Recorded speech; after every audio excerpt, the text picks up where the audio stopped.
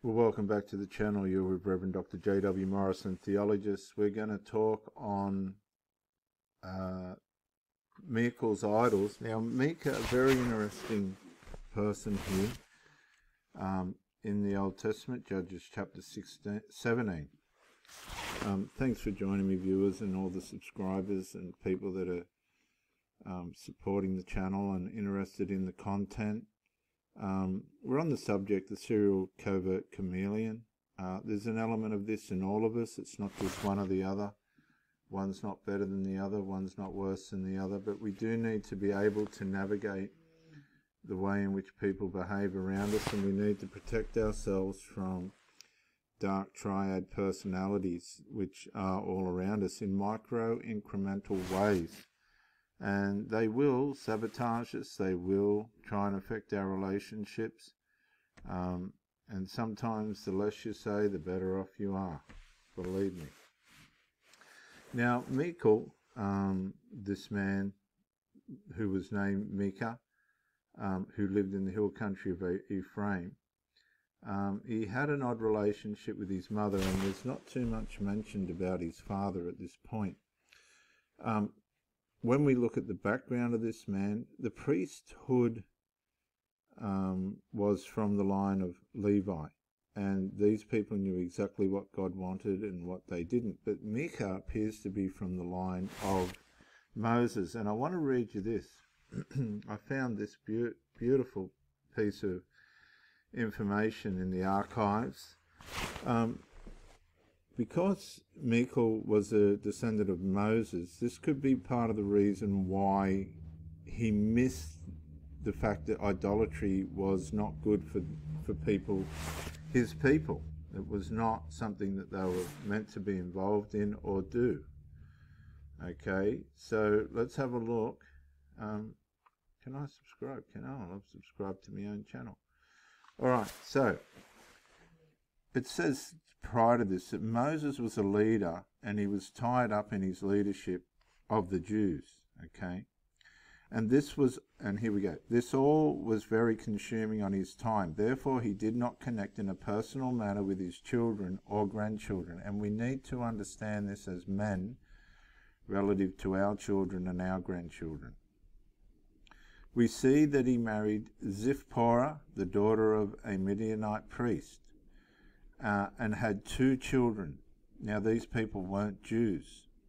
When God sent him to take the Jews out of Egypt, Moses had not even circumcised them, which was very unusual.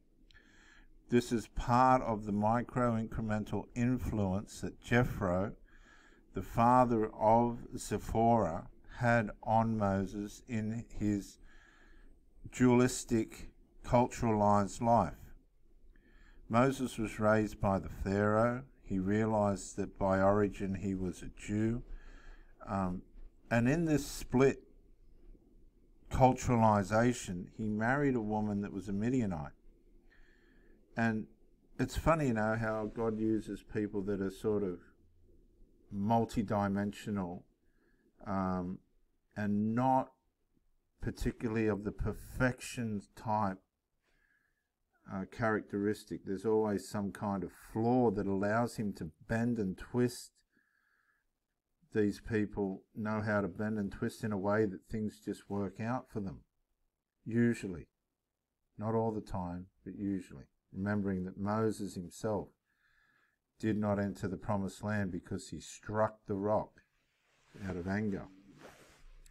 But we see he hadn't circumcised his boys, and bear with me, guys, there. Then halfway to Egypt with his wife and children, Moses stopped and sent his wife and children back to the father-in-law's house, while he alone continued on the journey to Egypt to take the Jews out of slavery. Now, there's a bit of an element here of, well, yous aren't Jews. I know you're my sons, but go with your mother back to her place of origin and allow that part of your life to develop. I've got a job to do here that's outside of that, of which could be endangering to you. Therefore, yous go back and we'll work that out later. And it was not until the Jews were already out of Egypt, having witnessed all the signs and wonders both in Egypt and on the Red Sea, and had received the Torah at Mount Sinai, that Jethro, there he is, this is Jewish, this is from Jewish scholars, that Yitro, Moses' father-in-law, came to Moses to bring him his wife and children. And Moses' children had basically missed out on the Egyptian experience that all the other Jews had lived through. Okay? And basically what they're saying, what we learn from this is that if great people can have offspring whose actions are not proper, then we who have no greatness about us, for certain must be careful that we educate our children in their Jewish heritage, otherwise they will go off into the world and, God forbid, lose themselves. So what they're saying is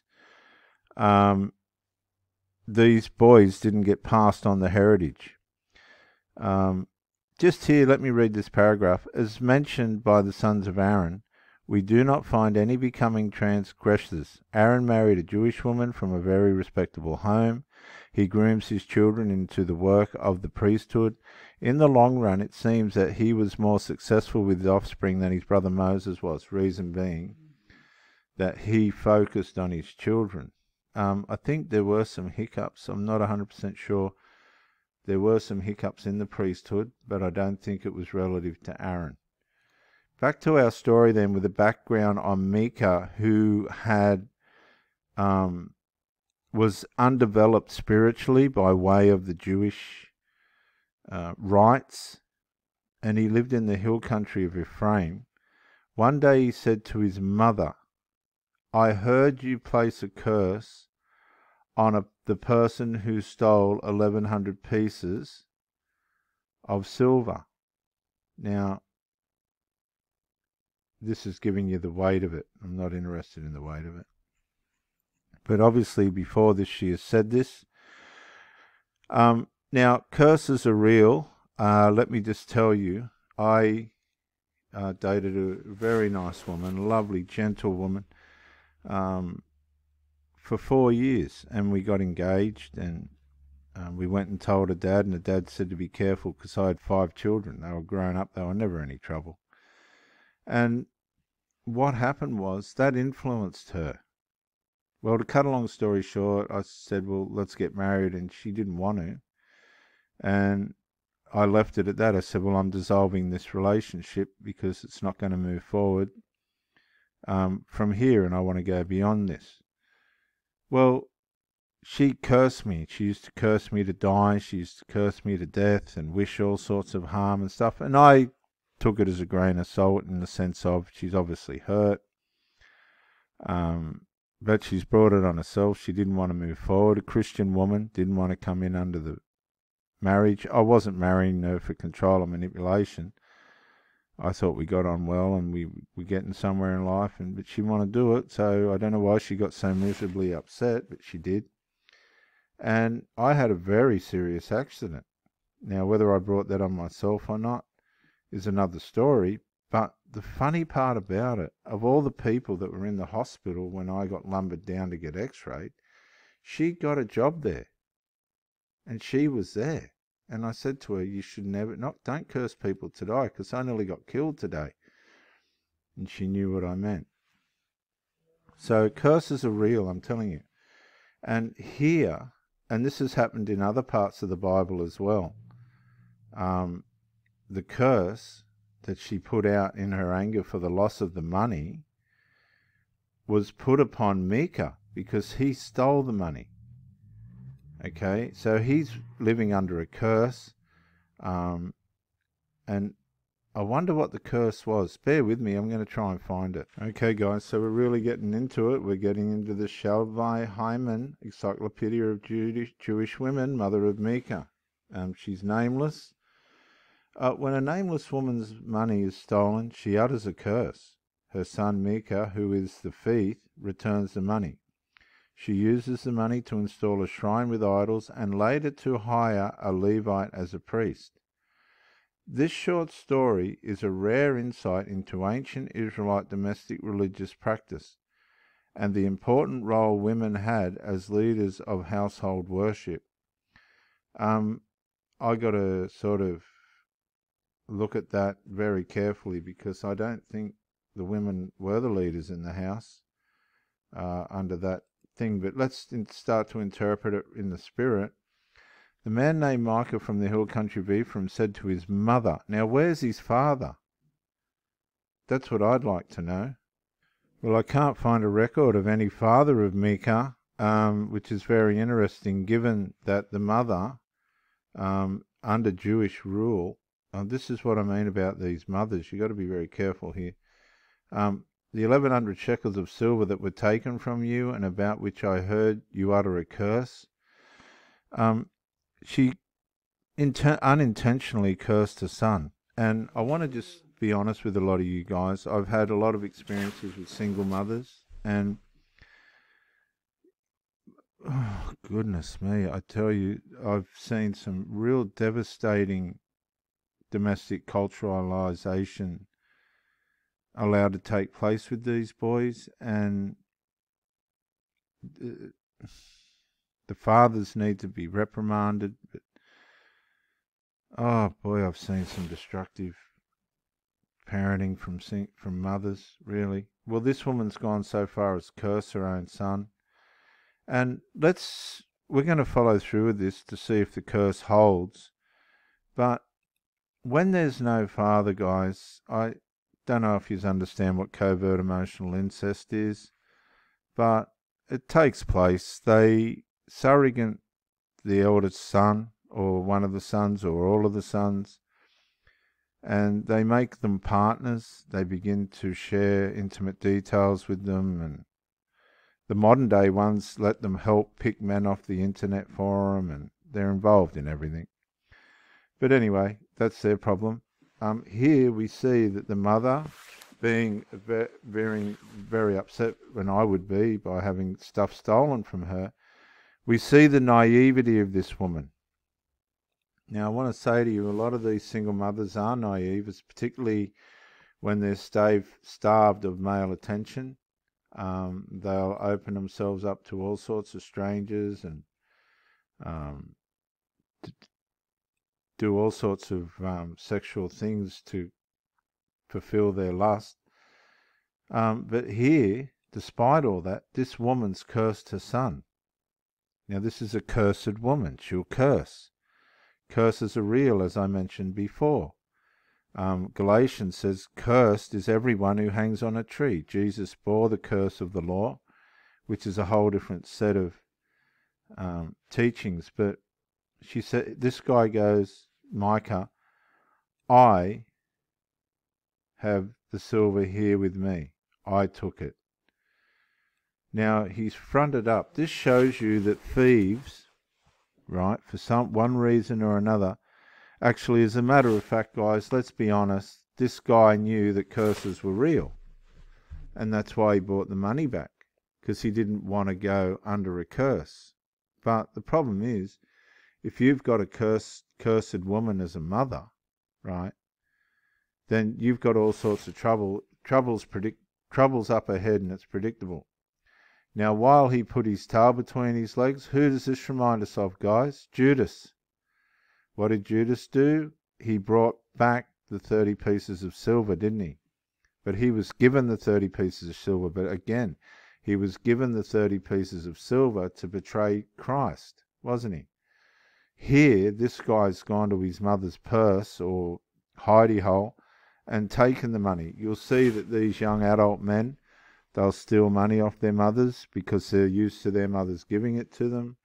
They'll steal food. They'll steal drugs. They expect the mother to support them. They'll drain the mother emotionally. They'll blackmail the mother emotionally and vandalize her, threatening suicide and making suicide attempts. I know, guys, let's just get real here for a minute. The last woman I was married to, her son was deeply in love with his mother. They used to kiss on the lips. It was gross. And say all sorts of strange things to each other. But when there was a sign of a breakup taking place in our marriage, because I'd had enough of them, he feigned passing out, pretended he passed out, and all this other stuff just to make sure that his mother would take him away. And she did. It was really pathetic, really, really pathetic. I couldn't see the back of him quick enough, to be honest. And what will happen is these people, right, they'll steal from their mother 1 minute, and then they'll hold them and kiss their neck and lie in bed with them the next. That's how bent and twisted these people are. Now, he's brought the money back. Even though he stole it, there's no sign of this woman, right? Look, this is what I want to show you. Please watch. There's so much in this. So we've got a thief. We've got covert emotional incest. We've got money that's been... This is how dysfunctional these people are, right? They don't know the Lord. They're not living under the ways of the Lord. They've brought the money back, which he'd taken from his mother. And let me remind you, these male adults today and women, male women, will steal money off their parents. They'll siphon loans off their parents and not pay them back. They'll expect food off their parents and not be contributive. You'll sit down to have sausages and mash, and they'll want Scotch fillet and vegetables. I've seen all this, guys. I've seen all this. I've seen all this, viewers. I've seen it with my own two eyes. Not in my household. Oh, no. And this guy, because of the curse, right? Did he bring it back out of conscience? No. He brought it back out of fear. And there's a big difference, right? Had that curse not have been pronounced, I ask you, viewers, would he have brought the money back? I'm asking you, and I want an answer in the comment. Please help me. Would he have brought the money back without that curse? Hey? Because he heard it. I heard you curse. And I've the silver here with me. I took it. Then his mother said, "Blessed be my son by the Lord." Now, what do we see there, guys? I'll tell you what we see. We see the omission of discipline, right? If my son took money off me, right, and brought it back, I'd take the money back, but I'd apply some kind of discipline. I wouldn't be saying, "Blessed be my son by the Lord." No. So she's praised, right? She's praised the theft, even though he's brought it back. I know look, please, honestly, he's brought the money back, and that's all well and good, but she's missed the whole thing. She's missed the evil that caused him to take it. And this is what these mothers do. They miss it. They miss the evil that causes these people to steal the money. She didn't address the evil. They don't develop their children. They spoil their... We're too easy today. Gosh, guys, honestly. Proverbs 13:24. Whoever spares the rod hates their child. I don't care what you say. But the one who loves their children is careful to discipline them.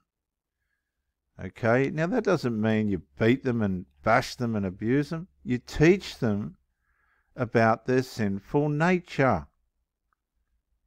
That's what you do. Whoever spares the rod hates his son, but he who loves him is diligent to discipline him. He that spareth the rod hateth his son, but he that loveth him chastises him betimes, disciplines him diligently.